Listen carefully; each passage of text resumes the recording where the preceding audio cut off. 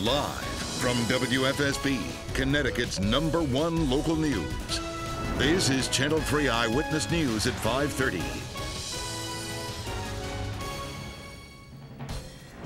Now at 5:30, exhumed and examined from the grave. That's what's being done to the bodies of a late Norwich artist and his son-in-law after many speculate the men died from foul play back in the 1940s and 50s. And now the truth about how they died could soon be revealed.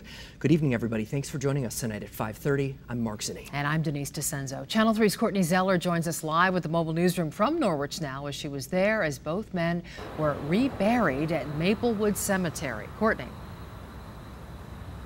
Well, you know, it really was an honor to be part of such a touching service today as a small group of family members and friends came together to really rebury these two men. Now, this all started because one man from California bought this artist painting and he just wanted to learn more about him and how he died. Now, after all these years, the family of this artist could get the answers they've been looking for. Being reburied and remembered. Norwich artist Ellis Ruley and his son-in-law Douglas Harris are lowered into their final resting place at Maplewood Cemetery. Though the wheels of justice grind slowly, they do grind.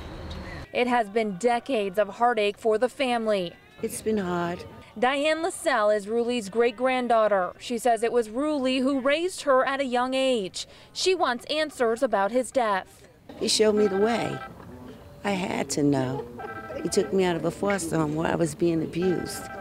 Him and Wilhelmina showed me what love was really all about. When Ruley was 77 years old, he was found in a pool of blood at the end of his driveway on Hammond Avenue. The house caught fire 2 years after Ruley's death. Today, that area is heavily wooded.